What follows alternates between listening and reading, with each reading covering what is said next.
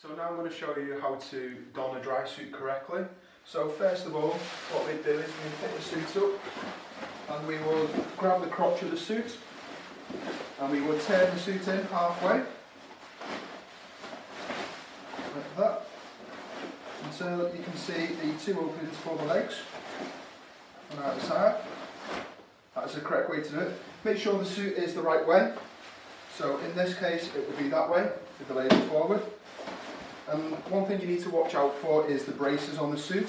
You need to make sure that they are to the back so you can step in. And the most important part is, as well, make sure you stood on the dry suit mat. Otherwise you will get punctured latex socks. So first of all, you start with putting one of your legs in. It's probably easy if you start with your right leg. And don't pull the latex, just pull the back of the suit until your foot's into the sock. And then again we'll do it with the left leg.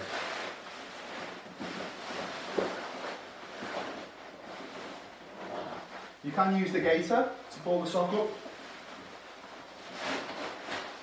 Pull the suit to halfway, make sure the crotch is up. Next step would be braces. So we'd start with putting the braces on, make sure they're comfortable, adjust if needed, pull the suit up.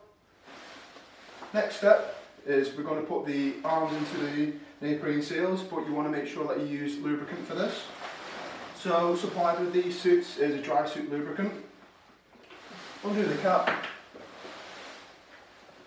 and apply a small amount inside the cuff.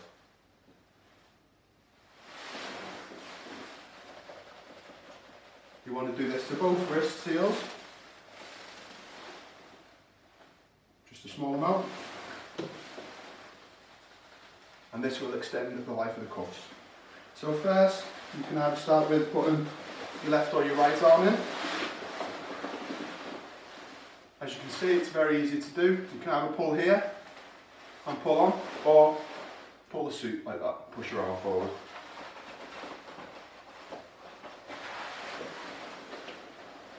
Very easy. So we can use a bit of the lube that's on your hands, if you just rub it around your neck, maybe on the seal as well. So the best way of doing this is just stretch the neoprene open, or sometimes it'd be easier if you can just put your head straight through.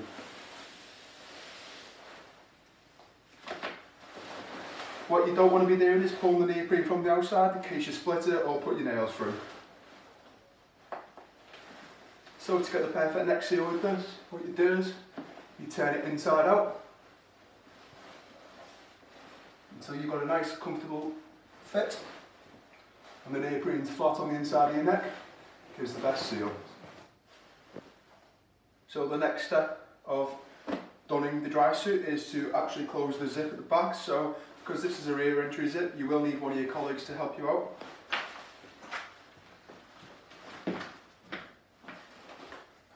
Turning your arms forward like this will help as well.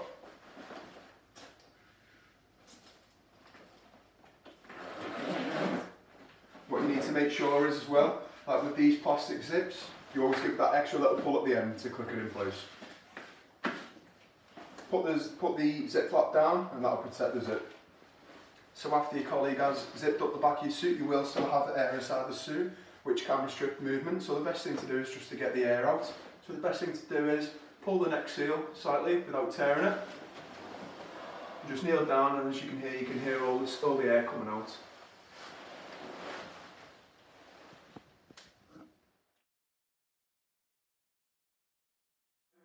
So your colleague will need to undo the zip on the rear.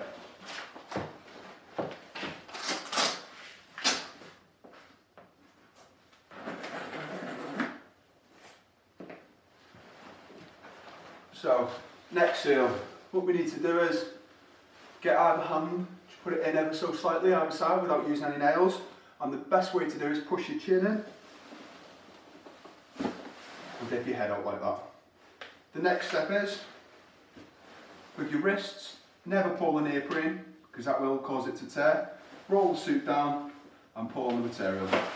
As you'll see, your hand comes out very easy. Do that on the same side. And also make sure that the seals are back out of the suit and not inverted. So make sure the suit is rolled down. Take the braces off pull it down ever so slightly. You may need something to stand next to. Try not to pull the latex sock. You may need to just get it over the ankle part to start the first bit off, and then use the gaiter.